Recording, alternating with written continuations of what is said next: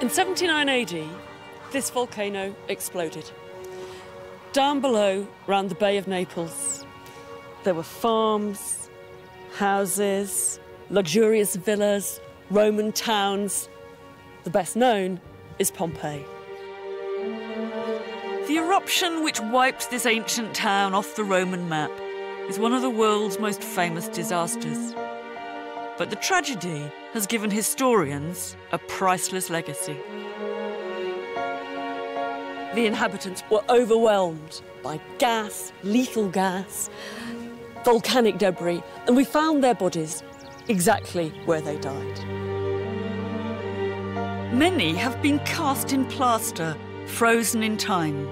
They've tantalised the world with their last horrific moments of death.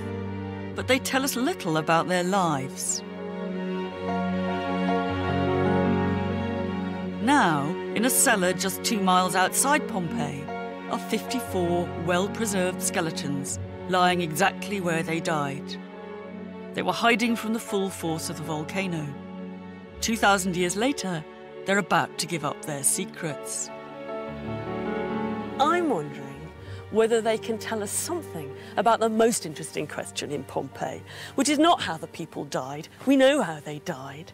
It's about how the people in Pompeii actually lived. For the 25 years I've taught classics at Cambridge, I've been fascinated by what life was really like day to day in ancient Pompeii. I'm hoping these skeletons will help take this understanding one step further and put my theories to the test. I'll explore the opulent and the ordinary. Don't have to be rich to wear jewellery. In a city of the refined and the rude. It looks to me as if the woman is on top of him, but sucking his toes. I'll see the hardship endured and the pleasures savoured. These guys don't look too pissed yet. I can't find where I left my glass. I want to see if we can probe a bit deeper and get beneath the skin of this ancient town. You don't get closer to real Rome than being in a cesspit, do you? No. I'm hoping that the people in the cellar will help me discover what life was like before Vesuvius forced them to flee.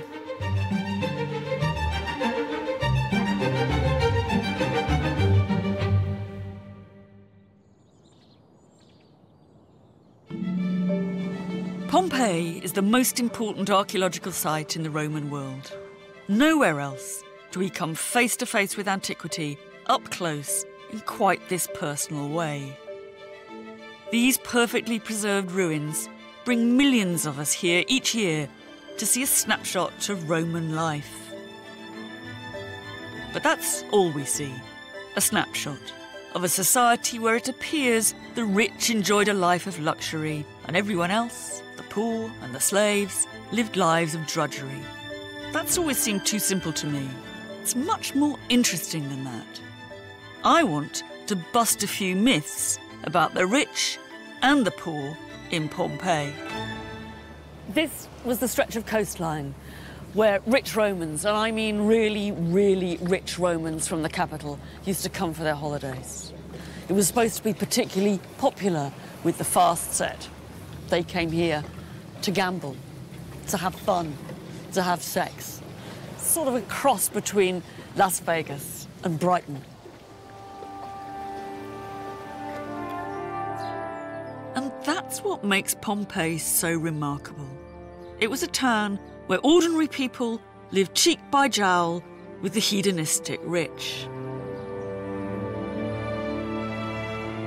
It had all the essentials of a Roman town, with a forum at one end and at the other an amphitheatre and training ground for gladiators, a market, temples, baths, even a brothel. Perhaps 12,000 people packed into less than a square mile. Pompeii lies between the Mediterranean and Vesuvius. It's 17 miles along the coast from Naples, not far from Herculaneum. And it's in a suburb of Pompeii, Oplontis, where the cellar of skeletons was unearthed.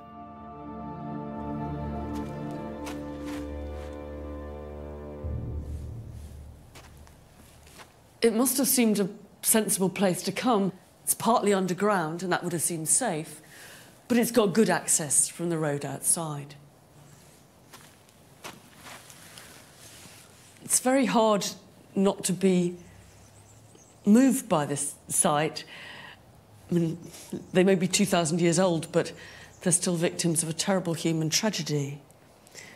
On the other hand, I can't help wondering what these bones might tell us about the life of these people.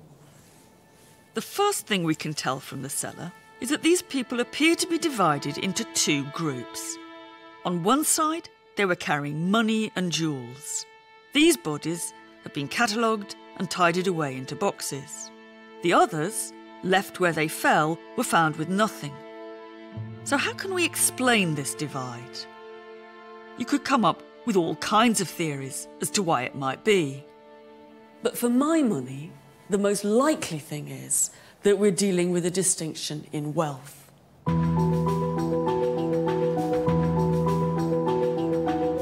These skeletons are important because many of the bones found at Pompeii have simply been jumbled up. And the plaster casts, they're very poignant, but they're much less useful for forensic science because the bones inside get contaminated. Remains preserved, like those in the cellar, exactly where the people died, are rare. For the first time, these are going to be analysed by a forensic team led by Fabian Kanz. So far, we have found at least 54 individuals here, at least. And this gives us a broad cross-section of the society of the Roman at that time. The point is we have a great opportunity here because we have a snapshot of the society. We might have slaves, we might have upper-class people, and we can find out if there have been big differences. One of the most complete skeletons is a man aged about 55. Apart from some dental cavities, he seems in pretty good nick. If we look at the other bones, I mean, I noticed this. Yeah. And, you know, I don't know much about skeletons, but that looks to me like something that's got a real big muscle attachment. Yeah, it's the right upper arm, and it's the muscle attachment for the brachialis. And as you can see on the left side, it's nearly the same. Yeah. And he must be a really strong man. He's my age. He's got about as good teeth as me, but he's much stronger. These are the rest of his bones, but why are his bones green? Yeah, you are right. On the whole left side, he's green, and greens come from metal objects, which means he was wealthy. There was some bronze or copper or brass object buried with him.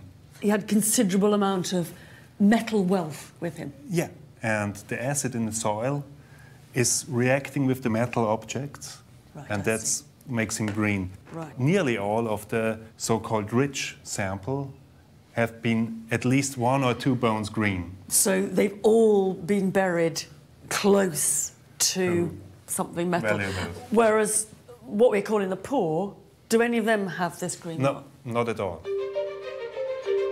Carrying no possessions at all, the bones of the people on one side are unmarked. But on the other side of the cellar, the people with green bones were discovered with a dazzling array of objects. These are now kept in a guarded vault at the Archaeological Museum in Naples. For the very first time, I've been allowed to get really close to this amazing stuff and actually get my hands on it.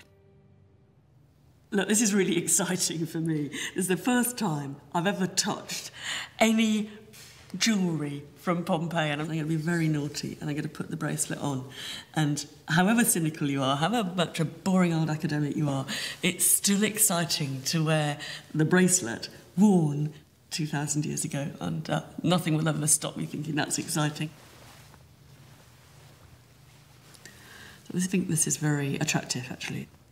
Pick it up, you can feel instantly it's heavy. This is a solid bangle. But what strikes you about it instantly is it's so big. It's not only women that wear bracelets, this could be man's jewellery. It's a big hunking man. This really is a very, very delicate piece of jewellery. They've told me very specially that I'm not allowed to try this one on. The links are really tiny. It's very high quality workmanship, very nicely done. It must have been. It would be very pricey now. It must have been pricey then too. There was a vast treasure hoard in the cellar. Close to the skeleton of the man with green bones was a woman in her early 20s. She had with her one of the very, very biggest amounts of money found with anybody anywhere in Pompeii. In Roman currency, it was 10,000 sesterces. What that means is it's about the equivalent of 10 years' pay for a legionary Roman soldier. And these are some of the coins. Some were in silver, but a lot were in gold. And she had them with her in 2 separate containers. Instantly you can see that the silver ones are very worn. And these have been money in circulation. These are for actually buying things in the Pompeian marketplace. But the gold ones are in absolutely beautiful condition. So I think what that tells us is these really have been somebody's savings. So I think you can imagine very easily what must have happened, that the people were fleeing, they wanted to take their valuables with them, they get the purse, they stuff what's most important to them, these things, they stuff it inside the purse, put it in their pocket and off they go. This is what the people in the cellar chose to take with them as they tried to escape. They sought refuge from the eruption in what was probably an underground storeroom. They never made it further than this cellar in Oplontis. The building above the cellar appears at first like a 2-storey residential home. But if you explore a little further, you see that much more was going on.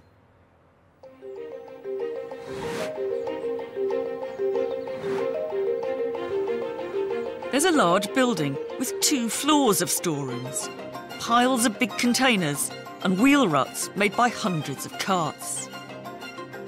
This was clearly more than somebody's house. This is an agricultural depot. It's ghostly now. In Roman times, it must have been an absolute hub of activity, with people packing things up, carting things, wheeling them off, getting them ready for dispatch. Whoever owned this place must have been pretty wealthy. But he wasn't anything like as wealthy as one of his neighbours, because just over there, few yards from this place, is one of the most luxurious villas ever found in all of the Roman world. The cellar is only a stone's throw from this stunning Roman mansion. 100 rooms, decorated with sumptuous frescoes, painted with pigments from the farthest corners of the Roman Empire. And to top it all, an Olympic-sized 200-foot-long swimming pool where the guests could let their hair down. So, while the rich frolicked at their pool parties, what was life like on the streets of Pompeii?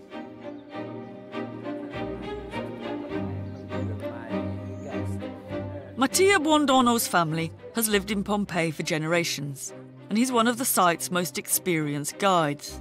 He's got a local sense of how this place might once have been.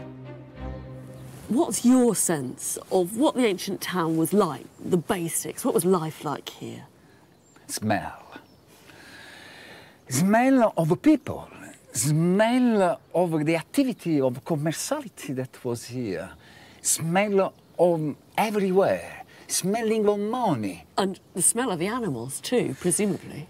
Yes. And just think of the smell of the shit. Yes. Awful. For them was normal life.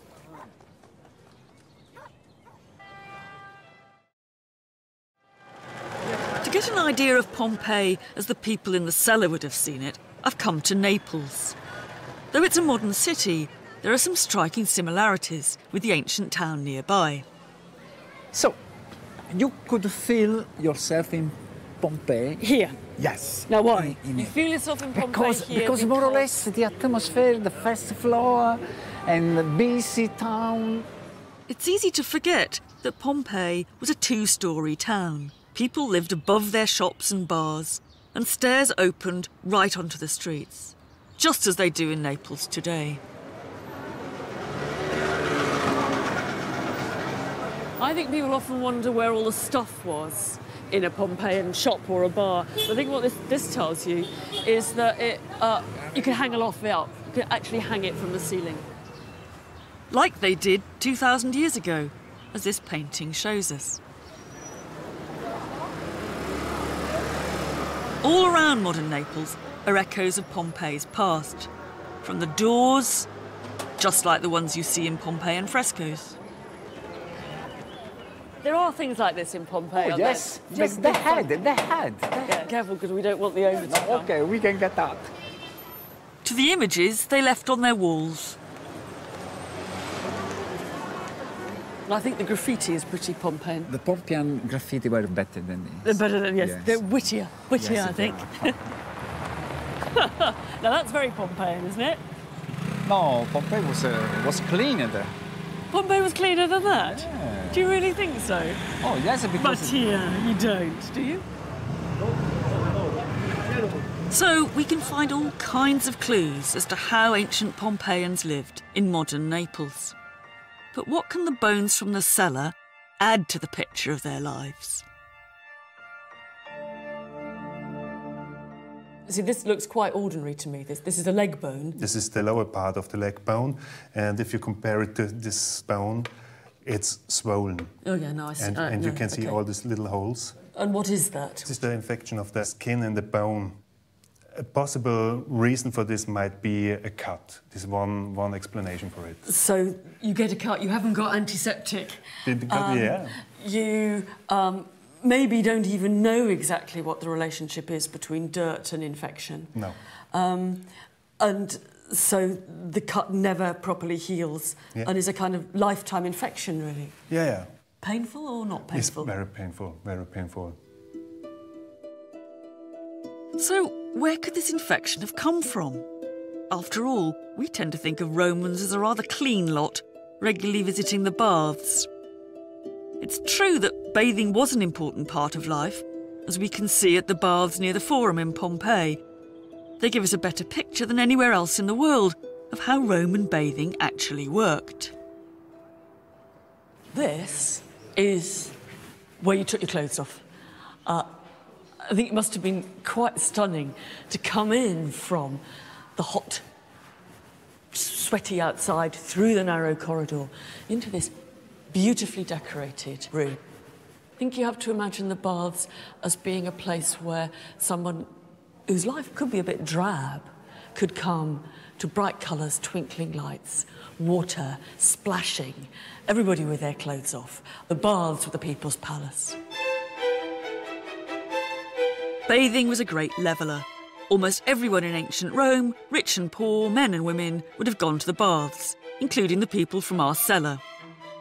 These feats of engineering had underfloor heating, a series of hot and cold rooms. And in Rome itself, they could even have a library attached. You get all sorts of things out of coming to a Roman bath. You get hot and cool and you get rest. But I think it's also crucial to remember you get wonderful things to look at too. And the ceiling still has some traces of the kinds of over-the-top decoration that you expect in a really good Roman bath. And everybody shares those things. We tend to think of these luxurious baths as pristine marble palaces where people came to get clean. But is that really the case? Here is where I guess you'd have spent your time, in this lovely marble pool.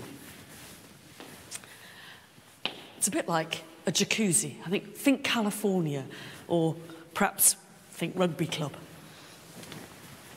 You sit down, the warm water's around your feet.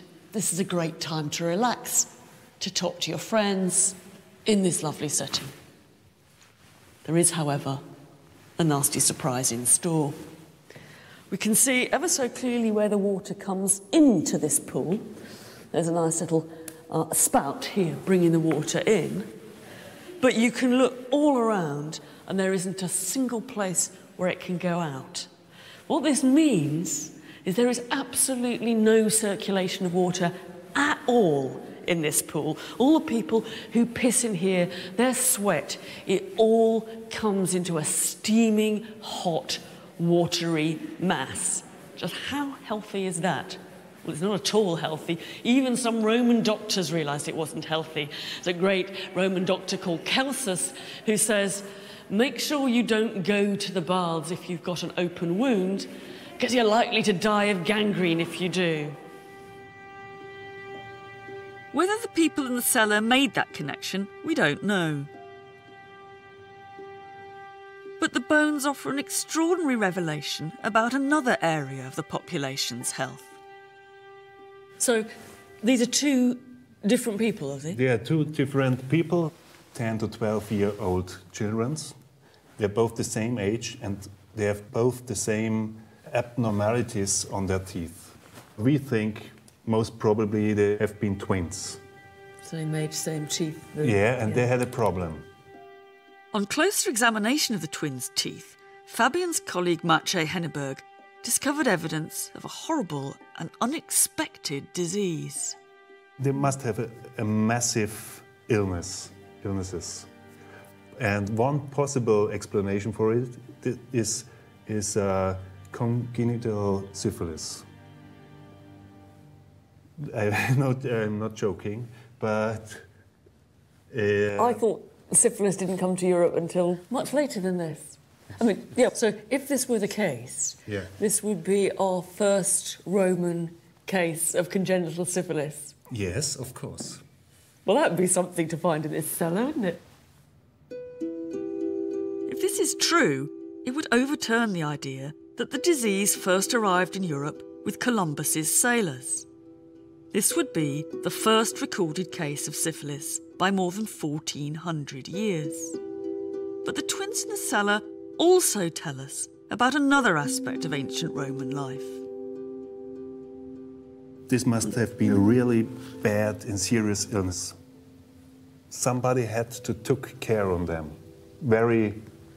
A lot of care, a lot of health care, a lot of effort that they made it. What strikes me is that they were found in the so-called poor sample, but still must have received years of medical care.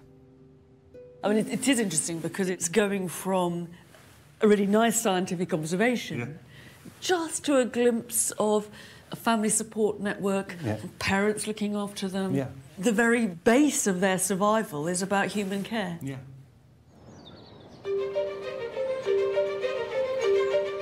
The possibility of a sexually transmitted disease might at first sight reinforce a view many people have of ancient Rome as a society of debauchery and sexual excess. There's willies, big willies, everywhere. When one object was first found in a Pompeian bar, it was deemed too shocking to be put on public display. It's a bronze lamp and all kinds of things dangled off it. Bells and stuff, the kind of wind chimes for us. The Romans would have called it a tintinnabulum. But the centre of attention must have been this chap here, a bronze hunchback pygmy with a huge willy, which he is in the process of cutting off. Now, I like to think that this shows greater anxiety on the part of the Romans about their masculinity, but who knows? Maybe it's a strange form of erotica. Maybe it's a joke on the guys who came to drink in the bar. Or is it, in the end, just a lamp? Whatever its function, you only need to stroll around town to see the same phallic theme again and again. What did they mean? What were they for? Everybody's had a theory, and there have been some pretty mad ones. Do they, for example, point to the nearest brothel? Well, I'm afraid not a hope. If this were the case, Pompeii would be littered with brothels. Some people think it is, but I'm not so sure. If you look carefully at this upmarket bathhouse, you see that displays of sex can be interpreted differently. The painting on the room you come into features all kinds of sexual positions. From back, from the front, with the tongue, you name it, it's here. Not just that, each one is given a number. This has launched the theory that this bath establishment is not just a bath establishment, but has, perhaps on the upper floor, a brothel attached. It's a kind of massage parlour with fringe activities. I'm afraid the truth about these paintings is a bit more mundane. And what we've really come into is the changing room. You can see along the walls the place where the shelf to hold your clothes would have been put. And what these paintings are, I think, are not adverts for the sex that might be going on upstairs. You know, please could I have 3 hours of number 4? I think they are a clever way of helping you remember where you left your tunic or your toga. And in fact, if you look rather carefully at what the numbers are written on, they're written on kind of wicker baskets, which I think is what we imagine would be on the shelf below where you left your belongings. So the idea would be, I left my toga near the fellatio. It's a kind of joke. But if you head across town, there is one building where there is no debate about its intended function. As far as I'm concerned, this is the town's one and only known brothel. Now, this is where you can see that the whole wall is covered with the graffiti of the customers. They're an interesting multicultural bunch. There's a couple in Greek. They're very hard to read. Latin handwriting is absolutely dreadful. But this one here is clear and pretty typical. I came along here and I had a good fuck, which is about as clear as you can get. It's a pretty gloomy place, and I think my heart goes out to the prostitutes who have to work here, honestly. The sex here still sells 2,000 years later, because this is the most popular visitor attraction on the entire site. This place is always packed with people because we still have a glamorous view about Roman sex and Roman brothels. We also get told a lot of rubbish about it. If you listen to what the tour guides are saying here, they look at these paintings up above the cubicles and they say, oh, what these are, they're the menu at the brothel. You might not be able to speak Latin very well, but you could always ask, like in a bar, for, can I have some of that one above that door? It's rubbish. Doesn't add up to me. I mean, I think they are fantasy images about sex. This place is bad enough. It's dark, it's dingy. The girls are working in prison cells, effectively. You don't have to make it worse by pretending that you came and chose sex like you choose a hamburger. Between the frescoes, the phalluses and the brothel, you can see how we ended up with the image of Pompeii as a society obsessed with sex. But we need to think again about this ancient myth. My idea is pretty simple, honestly. I don't really think that the Romans are any more interested in sex than we are. I think it's much more to do with male power. It's to say, this is a very masculine culture. Roman power is about male power. The phallus tells you that Roman power is built on its masculinity. We've been too keen to see sex in every corner of Pompeii, and that may go for another image of Roman life too. We picture the rich gorging themselves in gluttonous feasts, while the poor and the slaves who serve them go hungry. I wonder if the skeletons in the cellar can give us a different view on that too. Fabian, is there anything that you've been able to discover so far which might tell us about the diet of these people? From what we can see with the naked eye, we didn't find any signs of malnutrition or lack of minerals. There is no significant difference between the two groups. So everybody here was getting enough of what they needed to keep alive and pretty healthy. Yeah. This is remarkable. We might expect to see big differences between the rich and the poor perhaps smaller and showing signs of nutritional deficiency.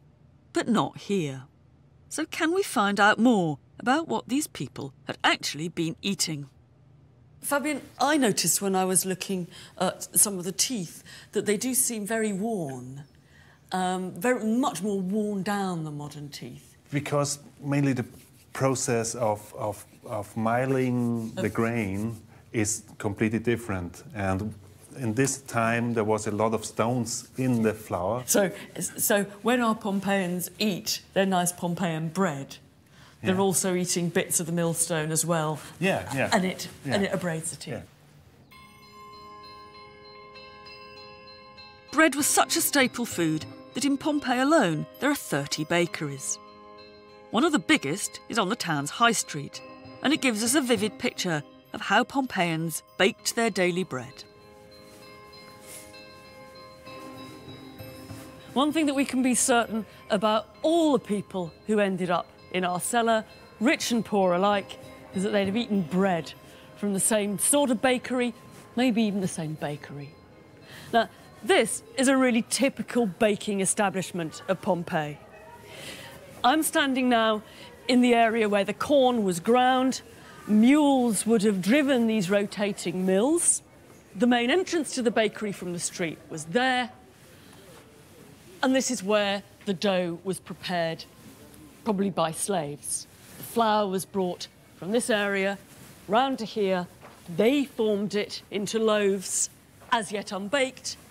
They put those loaves on this shelf here, and they whooshed through to be picked up and put in the oven here. And we know exactly what it looked like. A painting from Pompeii shows us round loaves of bread divided into 8 portions. In fact, 81 carbonised loaves, cooked and ready to be sold, have been found perfectly preserved in one of the town's many ovens. And that's not all. Archaeologists have found pomegranates, walnuts, even eggs preserved for 2,000 years.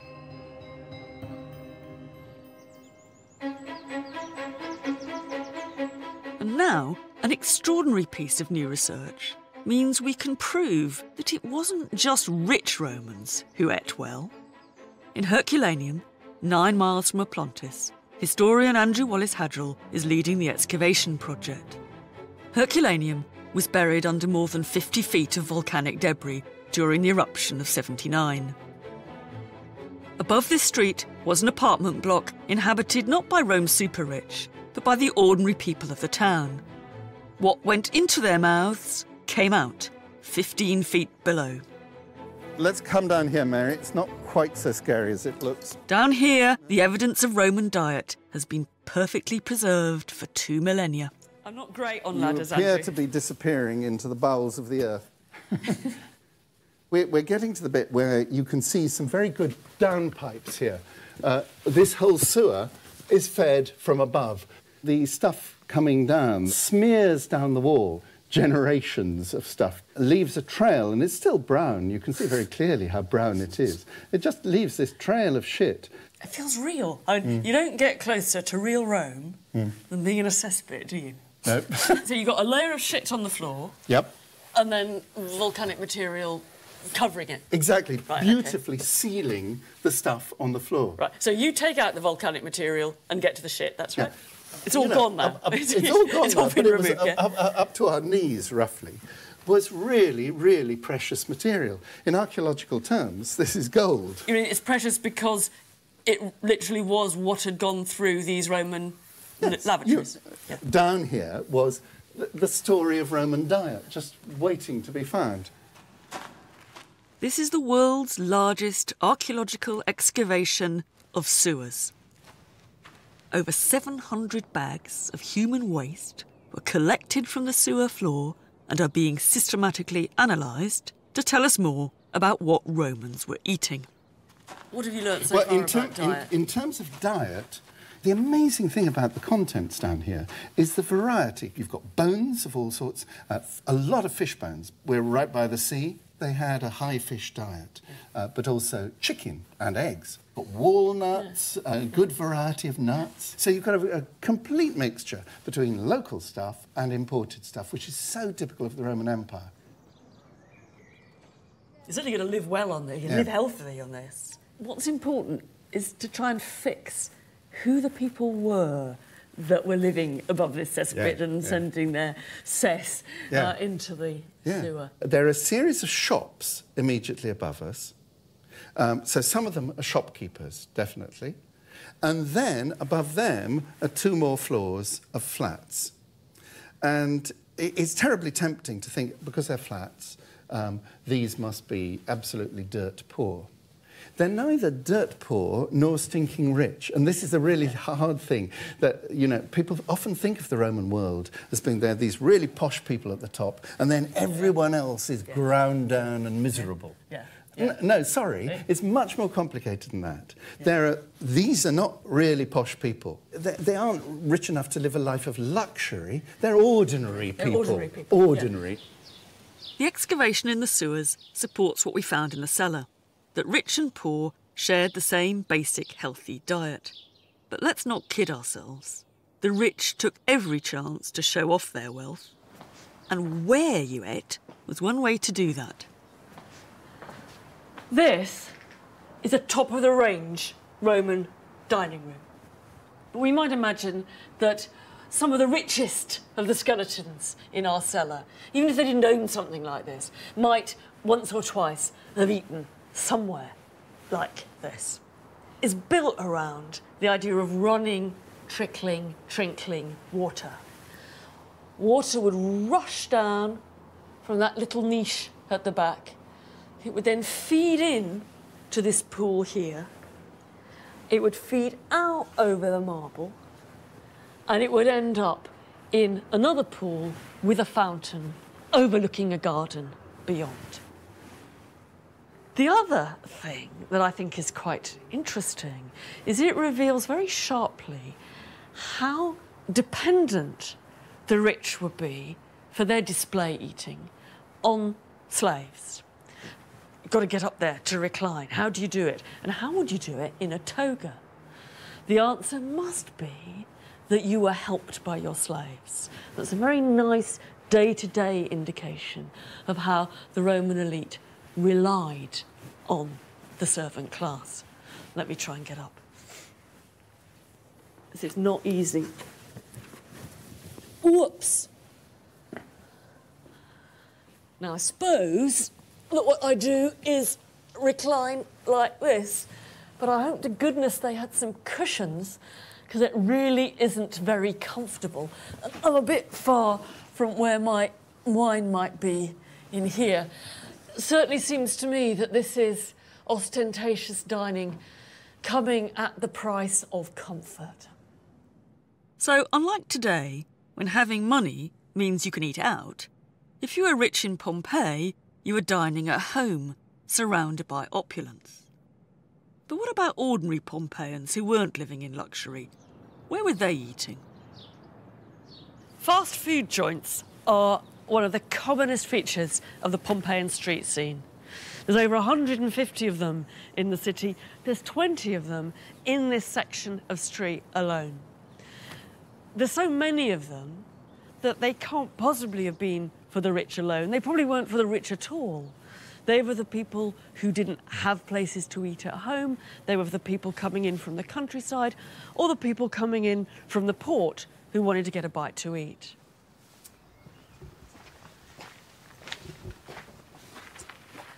You've got 2 choices if you're a customer at this bar.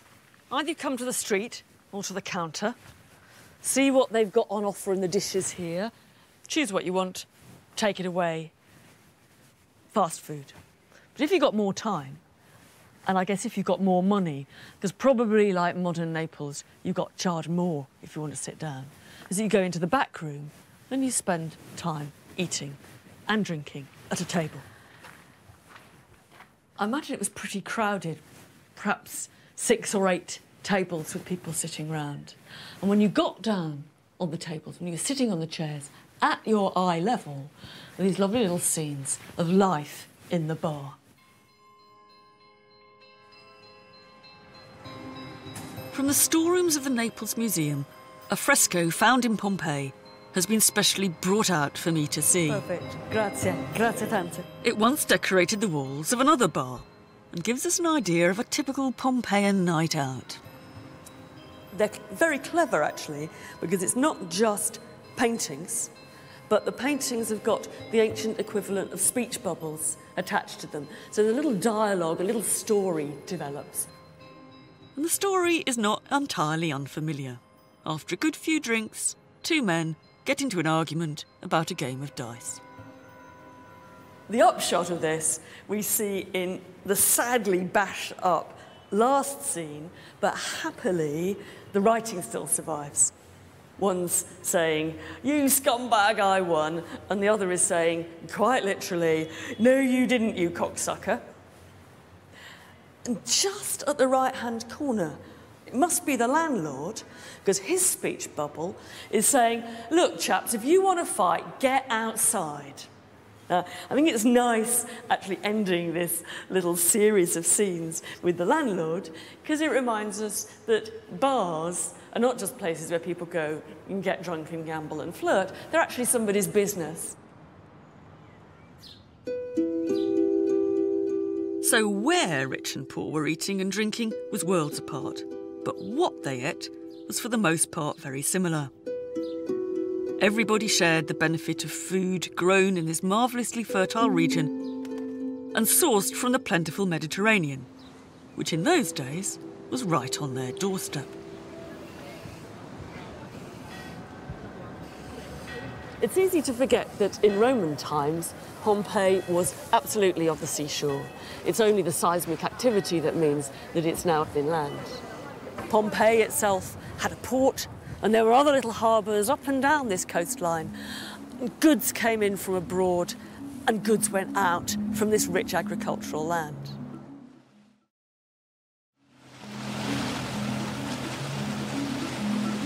It might have looked like a small provincial Italian town by the sea, but there's plenty of evidence, some of it from the skeletons in the cellar, of just how far Pompeii's international connections stretched. What we've got here is a gorgeous, gorgeous necklace. It was found near one of the skeletons. The likely candidate is that it was with a middle-aged woman. And it is stunningly modern in its feel. It's got a narrow neck it's going to go around. There's no way, I think it might just go around me. But it's too big to be a bracelet. So it must have been a choker going, I think, tight round somebody's neck. One of the puzzles about these things always is where exactly the raw material for them comes from. Emeralds aren't found naturally near Pompeii. The likelihood is that they come from Egypt. These roughly shaped emeralds, belonging to one of the skeletons, aren't the only evidence we have of Rome's two-way global traffic. This is one of the most extraordinary objects ever found in Pompeii. What it is an ivory statuette, and you only have to look at it to see this looks Indian, and it is Indian. That's where it comes from.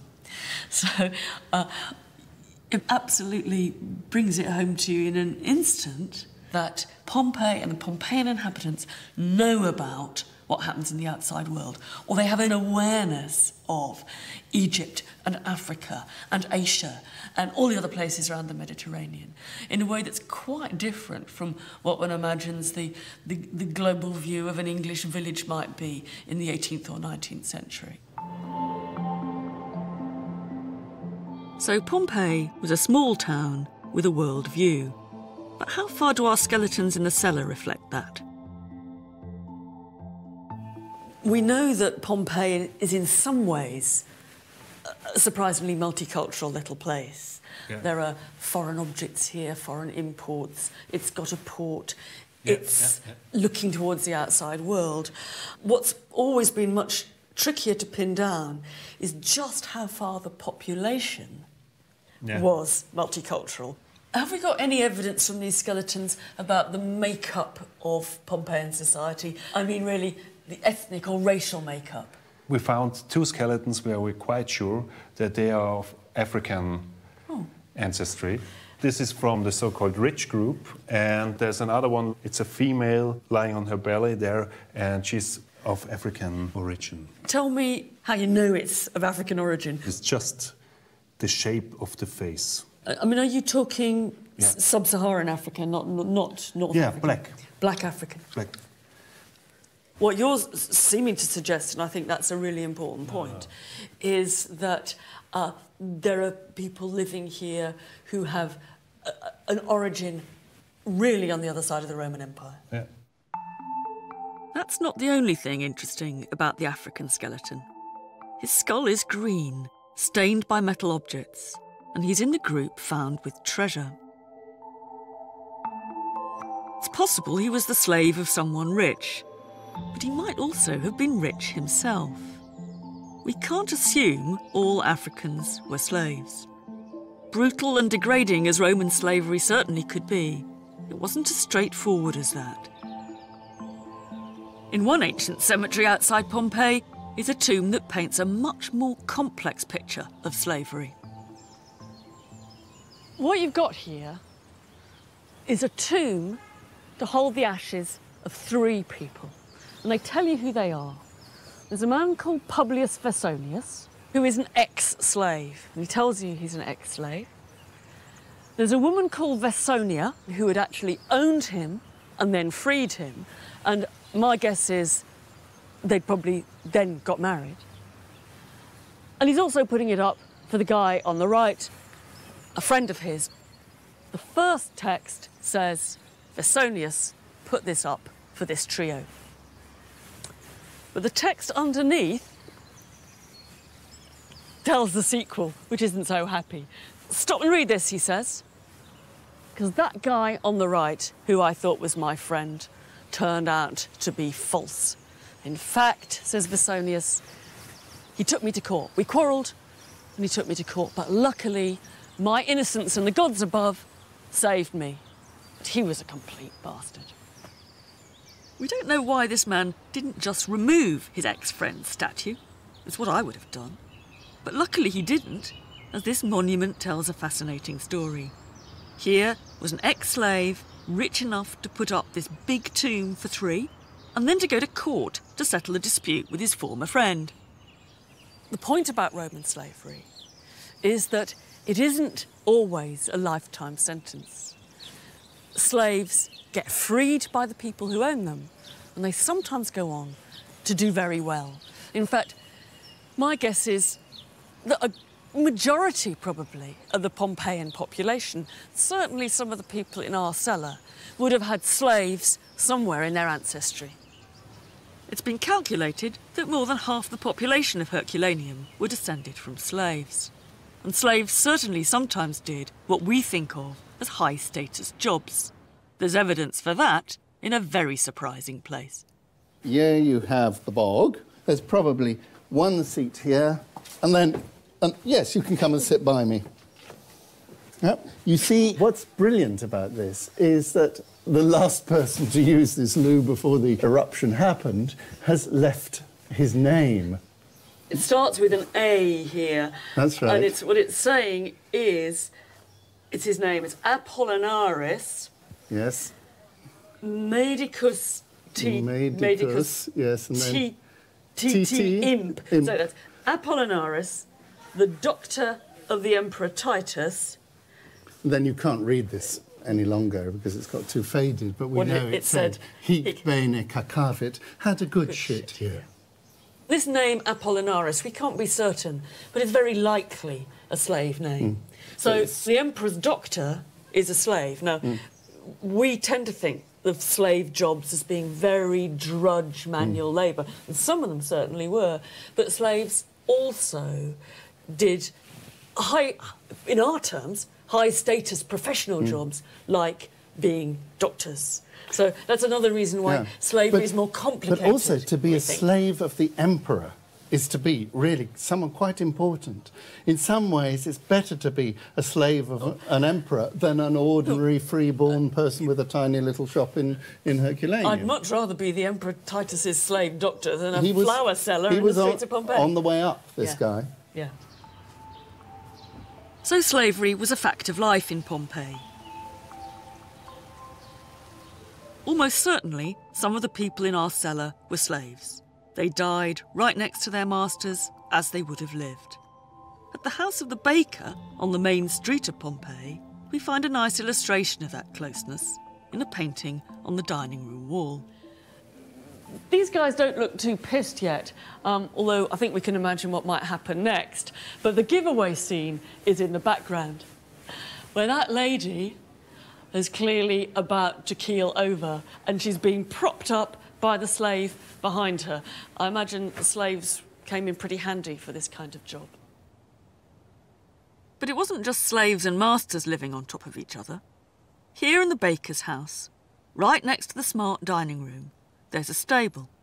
And in the stable, the bones of the animals, the ones that used to turn the mills which ground the grain, and no doubt delivered the bread around town too. Here we've got the finest room in the baker's residential quarters, right up next to where the mules lived. And just a few yards away is the back end of a really rich house in Pompeii that was being given a complete makeover at the time of the eruption. So the rich are living right next door, right up against the working bakery. The baker has his poshest room right next door to his animals. That's how Pompeians lived, cheek by jowl. And that's how we find the people in the cellar. Rich and poor, male and female, old and young, lying close to each other in death, just as they would have been in life. But in 79 AD, that life came to an end. Neither they nor the others in this town had any idea that they lived in the shadow of a volcano. The last major eruption had been 1,500 years before.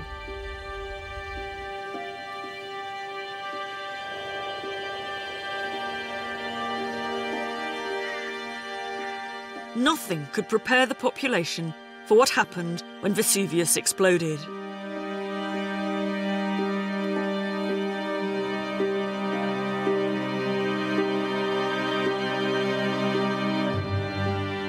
The people in the cellar had just one choice: to try and escape or stay and find shelter.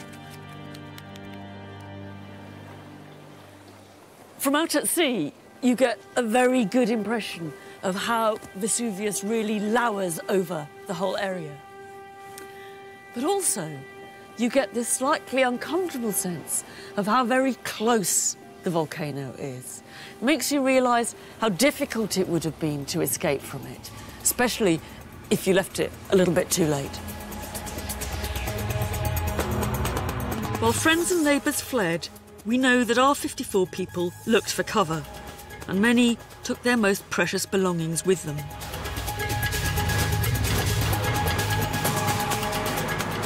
Why most of them stayed put, we can only guess. But in one case, there's a strong clue. Fabian, tell me about the remains of this person that you've got laid out here. This is maybe one of the most dramatic and tragic persons we found in the whole sample, because these are the bones of a young female, and we found with the skeleton this small bone, the pelvic bone of a fetus, and she must have been pregnant. Right. If you measure it, you can determine it was in the last month of pregnancy, and it was, yeah, it's quite dramatic. The thought of being 8.5 months pregnant and trying to flee for your life from the erupting volcano is something just dreadful.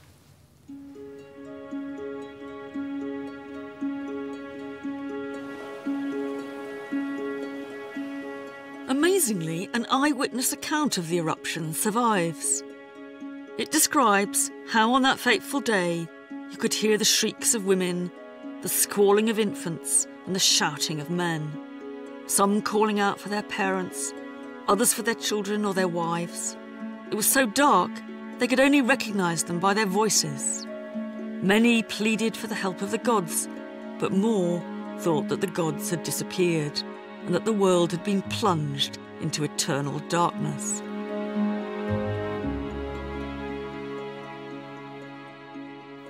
It must have been pitch black when the volcanic debris started to fall and our people tried to escape. Several of them certainly have brought lamps with them. This one is rather nice because the centre, just where the oil goes in, got a lovely picture here of the goddess of Rome herself. She's sadly broken in half, but she's quite recognisable with her helmet on. The people in the cellar were sheltering there as the eruption intensified outside, plunging them further into darkness. Heaven knows how you could have found your way through the streets at night using just one of these. It makes me realise how vulnerable the people in this cellar must have felt. They fled through the darkness. All trace of the sun has been obliterated by the volcanic debris. They've come in here, they're huddled together for shelter and support, and the only protection against the dark they've got is half a dozen little lamps like this. Of course, in the end, these people couldn't protect themselves from the same fate as the others in Pompeii. But the Romans in the cellar didn't just leave us with evidence of their tragic death, but of the lives they lived too. It may have been a male-dominated world where the rich dined in luxury and exploited the poor, but Pompeii was also a place where slaves could earn their freedom, where women could own wealth, and the ordinary Roman could eat and drink well. It was a place where even the poorest knew something of the world outside.